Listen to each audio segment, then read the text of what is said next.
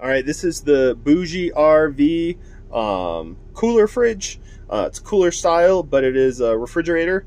That we did 6 months on the road, and this thing worked great. So this guy here opens up, and you can get about 3 days of food. I mean, every about 3 days we'd go 3 to 4 days to the grocery store. The nice thing about this is it keeps your food cool. It's 12 volt, so we go over here to the side. Runs off of a 12 or 24 volt system, so you can tie this into your power system. That's what we have below here. So then we got solar coming in, powering batteries, which then runs this. So it ties into the solar system. It's 12 volt, really efficient.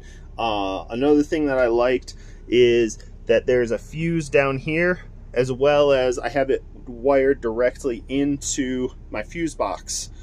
So it's got 2 fuses on it, so we're covered, not going to cause any electrical issues.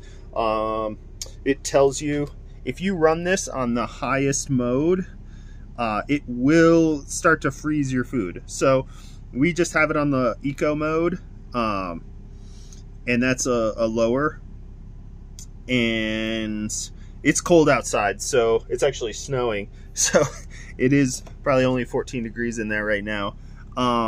Another thing, USB port, so you can plug a phone in to charge it right here. Pretty straightforward menu system. It's kind of got high, low, medium. We ran it on the warmest setting, the low, because it was perfect. It keeps the food cool and works. Another nice thing is you have another adapter that plugs in to the wall. You unplug it there, then take it inside, and you can plug it in inside places.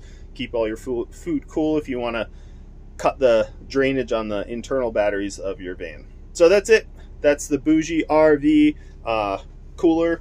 It worked great. I think it was under $300, so it was perfect for our budget.